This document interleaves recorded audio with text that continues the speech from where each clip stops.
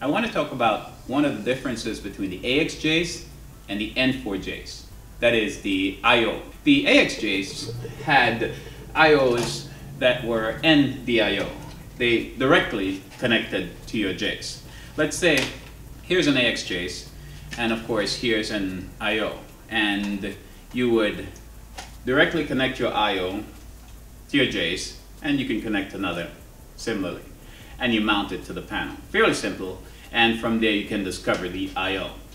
This is in the AXJs type. Now, with the N4Js, things changed a bit.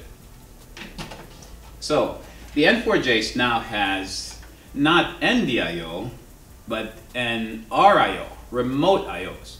It's good in some senses. What happened is now you have network IOs. You simply tie into your Js, and wherever you wish to put your MSTP, you can put that IO. Say, for example, you have your Js on the first floor, and you have a AHU on the second floor. You can run an MSTP to the second floor and have your IO there for that AHU unit.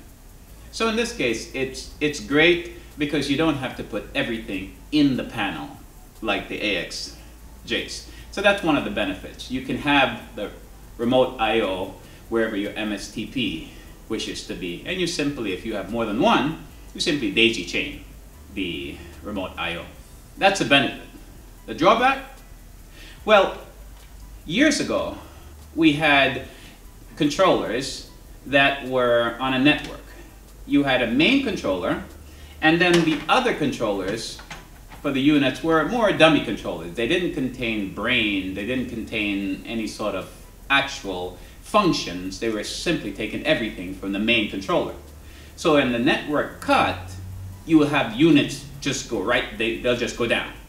And that was a big problem. So they began making more smart controllers, putting brain inside of smaller controllers. So even though you have a schedule telling the smaller controller what to do, if the schedule breaks, the smaller controller still have a brain and your unit continues to run. It doesn't shut down.